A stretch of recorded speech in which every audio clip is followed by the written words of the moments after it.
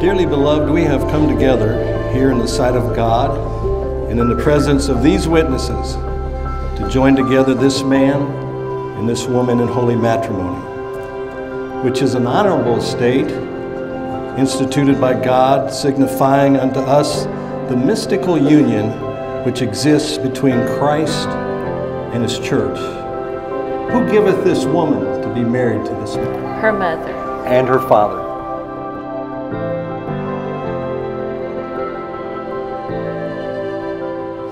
Hi, Jonathan, darling. We made it. This is the day that the Lord has made, and He's also going to make many more days for us that won't be as glorious as this, but I believe the latter will be greater than the former for us. You know, it wouldn't be me if I didn't thank the good Lord above for you. Thank you, Jesus. You did real good. Thank you for being the one that chose to love me.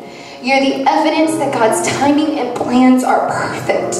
You're the evidence that genuine, unconditional love exists, and I know you'll prove faithful love exists as well. When I asked you how much do you love me, and you answered from here to the throne of God and back, I knew with that cheesy Christian humor, you were a keeper. I need you to be the best me that I can be. I'm your fan #1. I can't wait to see what you become and together what we become. And as you always quote the scripture, eye has not seen nor ear heard, neither has it entered into our hearts all the things that God has prepared for us. Jonathan, I love you.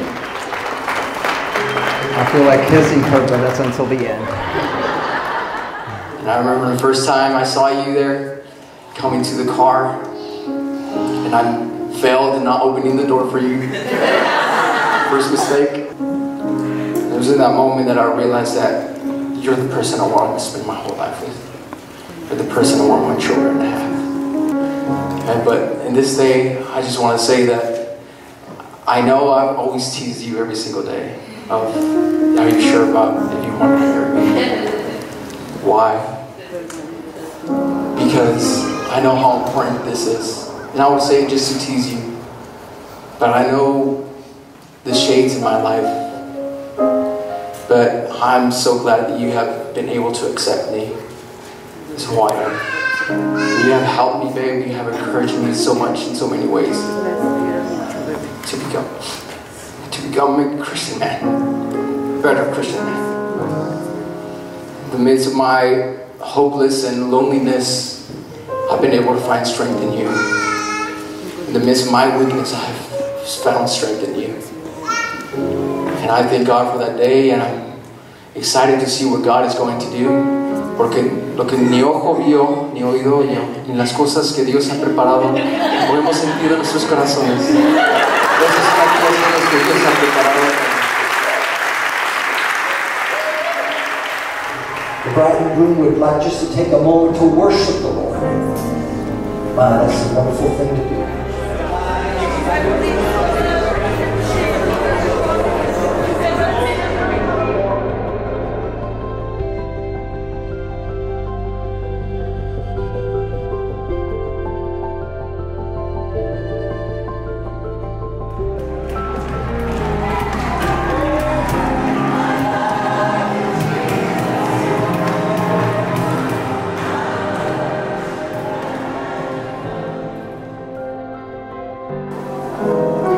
I pronounce that they are now husband and wife in the name of our Lord and Savior Jesus Christ.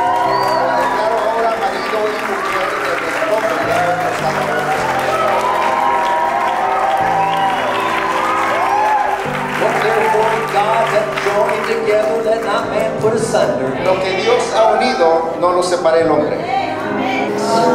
Ladies and gentlemen, for the very first time, we all get to witness their very first, well, maybe not the first kiss. But Jonathan, you may kiss your bride.